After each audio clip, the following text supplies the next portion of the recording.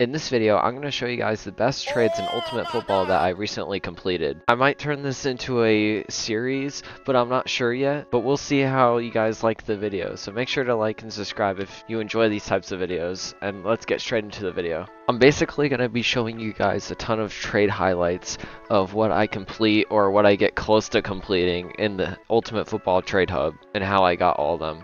Watch to the end to see how much I gained. At the beginning, I started with around 37 million wrapped, which basically means the value of my items. In this first trade, this guy wanted my blue clockwork headphones, blue designer viper, eagle flap, and some blue backplate and a vest, and also the cyan dreads, I think. Then he was offering me T-pose and then 2 amethyst emotes. So he was offering really good demand items for items I didn't really use that much. And he was overpaying with T-pose, which I've already traded off and gotten a million overpay on it before. Now, I'm not saying that T-pose gets a million overpays, but I can definitely get more than what he's giving me right now. Which if I'm gaining value off of that, that means it's pretty good trade. He's giving me a 300k overpay for an item upgrade in a 6v3, meaning I'm giving 6 items for 3 items.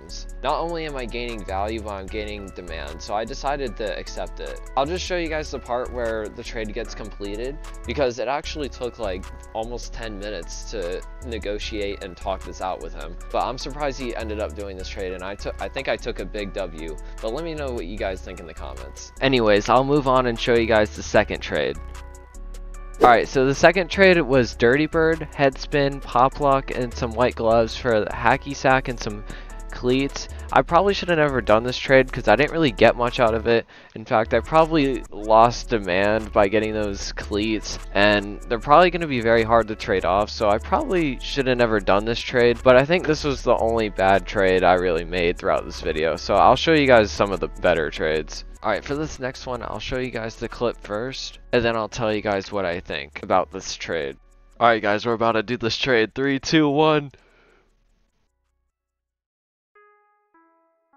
Oh my goodness. Oh my god. Oh my god, guys, we did it. Oh my god. I gave 1 mil for White Towel a long time ago, like, I don't know, a month ago. And now that's what I got out of it. Let's freaking go.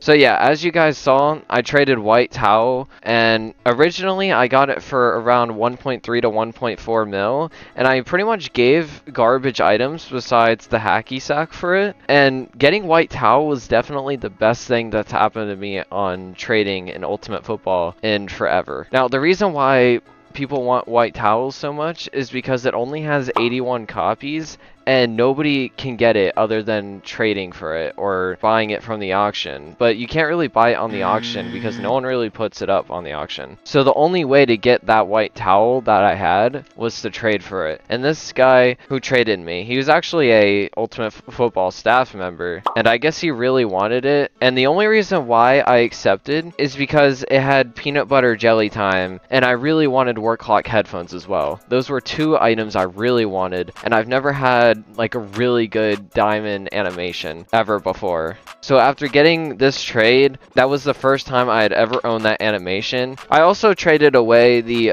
black fire sleeve, the meditate, and the drip walk. But honestly, I've owned all those items before, and I don't really care too much about them. I just wanted peanut butter jelly time. The thing about peanut butter jelly time, though, is that that trade might seem bad, and it may seem like I lost a lot from trading that based off wrap and value, but I know many people who get offered up to like 4 to 5 mil on peanut butter jelly time, and some people don't even accept that. And in the next trade I show in this video, I'll exactly prove that I'm right about that. So yeah, overall, it may not seem like this trade made me a lot of profit, but trust me, it will eventually make me a lot of profit once I trade off peanut butter jelly time and work clock headphones. But yeah, some people did tell me that I probably shouldn't have traded White Towel, but honestly, I just wanted to do it just for the emote and just for the headphones.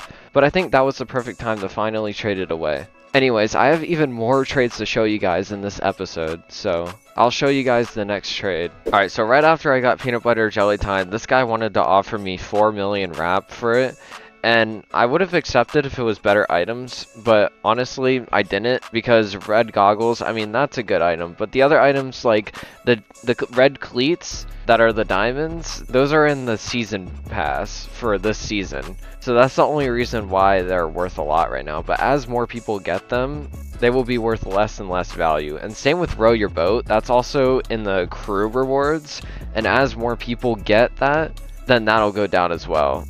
So that's the only reason why I declined this one.